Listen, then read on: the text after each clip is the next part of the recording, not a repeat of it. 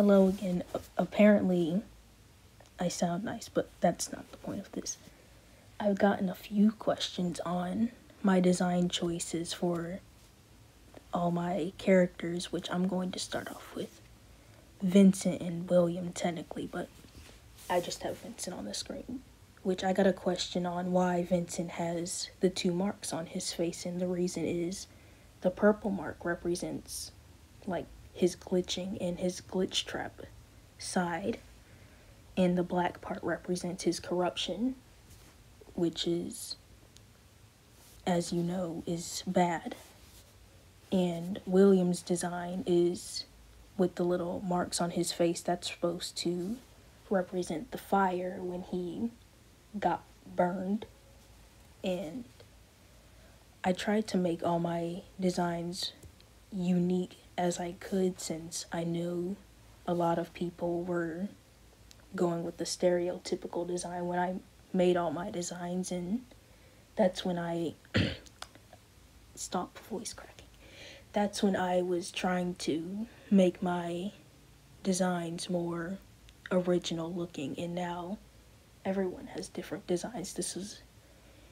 And I also get a lot of questions on my AU and how I come up with all these ideas, which I honestly don't have any clue how I get these ideas. It just comes to me.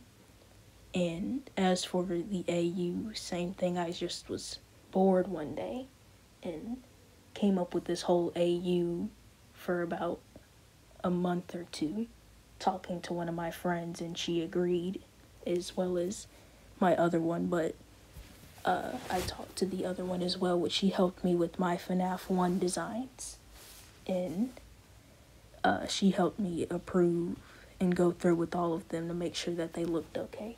But all the other designs were mostly my ideas, except for Terrence. She also helped me go with that one. And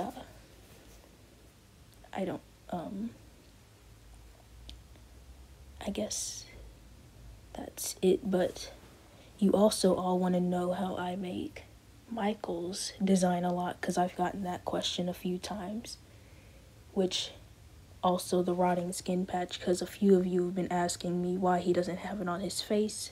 He has it on his legs, and also I just wanted to make him more original looking, since Michael always has this giant purple splat on his face, which it doesn't bother me, but it's also the very stereotypical look, which is why his design is the one that changes the most, if you've noticed watching my series.